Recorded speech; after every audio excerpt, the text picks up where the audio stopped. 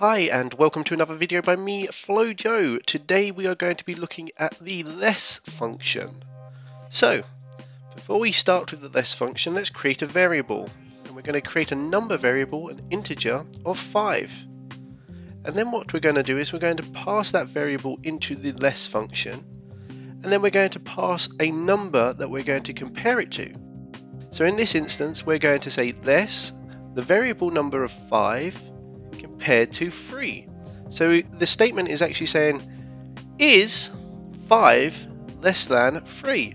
Now obviously 5 is not less than 3, so we're going to get a return of false. So let's actually look at a positive example of this. So is our number variable 5 less than 6? Well, it is. So is 5 less than 6? We're going to get a return of true. So the first parameter that you're passing into the less function will be the number that is going to be less than the number you're comparing it to. So is our variable of 5 less than 6?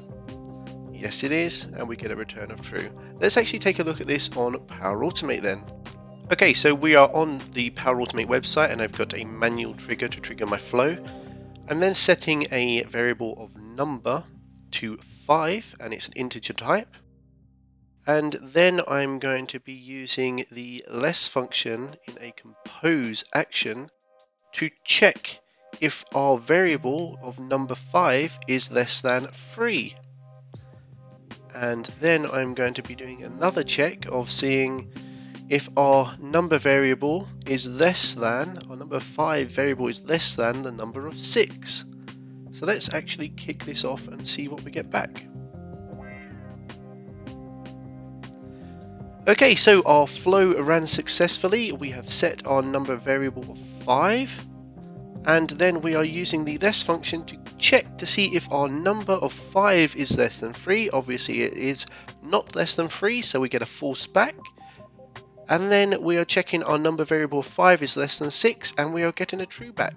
So that is how you can use the less function to check if one of your dynamic data, i.e. we're using a variable here, if our dynamic data of 5 is less than what we want to compare it to, i.e. 6.